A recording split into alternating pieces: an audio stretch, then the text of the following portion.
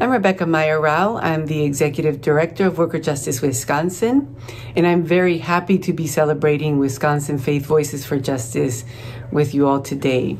As you know, this organization has had a tremendous impact, not only in and among faith communities, but in around the county and the state, all matter of justice issues.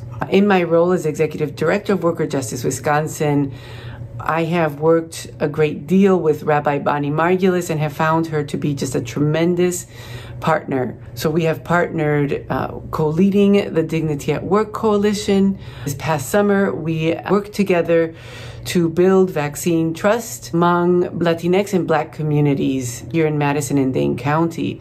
We actually received a grant from Wisconsin Department of Health Services, and as part of this grant, we did a number of things, including published answers to frequently asked questions in English and Spanish throughout social media, website, and even traditional media. We also partnered with a number of organizations, including Voces de la Frontera, the Urban League of Greater Madison, Centro Hispano, the Latino Academy, Latino Health Council, the South Central Federation of Labor, among other organizations, to put these 3 vaccine clinics and educational forums.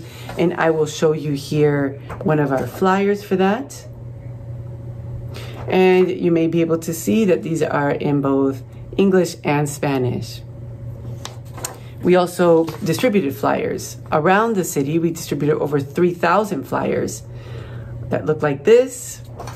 And as you can see again, these were both in English and Spanish. And we spoke with over 50 people and took their pictures, took their statements when they got the vaccine, on why they got the vaccine. And this was an important way for us to build vaccine trust around the community. Bonnie is one of the people that I reach out to most often.